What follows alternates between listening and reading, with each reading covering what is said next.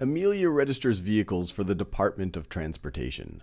Sports utility vehicles, also known as SUVs, make up 12% of the vehicles she registers.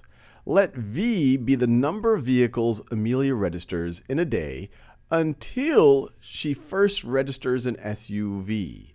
Assume that the type of each vehicle is independent. Find the probability that Amelia registers more than four vehicles before she registers an SUV. So let's just first think about what this random variable V is. So it's the number of vehicles Amelia registers in a day until she registers an SUV. So for example, if the first person who walks in the line or through the door has an SUV and they're trying to register it, then V would be equal to 1. If the first person isn't an SUV, but the second person is, then V would be equal to 2, so forth and so on. So this right over here is a classic geometric random variable right over here. I'll say geometric random variable. We have a very clear success metric for each trial. Do we have an SUV or not? Each trial is independent. They tell us that. They are independent. The probability of success in each trial is constant. We have a 12% success for each new person who comes through the line. Now, the reason why this is not a binomial random variable is that we do not have a finite number of trials. Here, we're going to keep performing trials. We're going to keep serving people in the line until we get an SUV. And so what we have over here, when they say find the probability that Amelia registers more than 4 vehicles before she registers an SUV, this is the probability that V is greater than 4. So I encourage you, like always, pause this video and see if you can work through it. And we're going to assume that she's just not going to leave her, I guess, her desk or wherever the things are being registered. She's not going to leave the counter until someone shows up registering an SUV. So we will just keep looking at people, I guess we could say over multiple days, forever. She'll work for an infinite number of years, just for the sake of this problem, until an SUV actually shows up. So try to figure this out.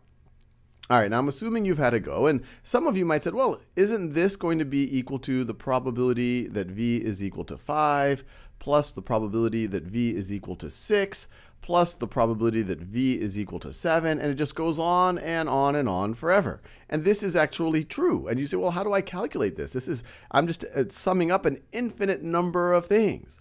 Now, the key realization here is that one way to think about the probability that V is greater than 4 is this is the same thing as the probability that V not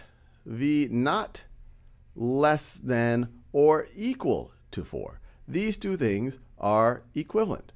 So what's the probability that V is not less than or equal to 4? This might be a slightly easier thing for you to calculate. Once again, pause the video and see if you can figure it out. Well, what's the probability that V is not less than or equal to 4? Well, that's the same thing as the probability of first 4 customers, or first 4, I guess, people. First 4, I'll say customers, or I'll say first 4 cars, the customers' cars, not SUVs. So this one is feeling pretty straightforward. What's the probability that for each customer she goes to that they're not an SUV? Well, that's 1 minus 12%, or 88%, or 0.88. And if we want to know the probability that the first 4 cars are not SUVs, well, that's 0.88 to the 4th power. And so that's all we have to calculate. And so let's get our calculator out. And so I'm going to get I'm going to get 0.88, and I'm going to raise it to the 4th power, and I'm just going to round it to the nearest. Let's see, do they tell me to round it? Okay, I'll just round it to the nearest, I guess, well, 100th. Well, I'll just write it as 0.5997. This is equal to, or approximately equal to, 0.5997. If you wanted to write this as a percentage, it would be approximately 59.97%. So a little bit better than half 50% shot, little less than a 2/3 shot, that she is going to have to see more than 4 customers until she sees an SUV.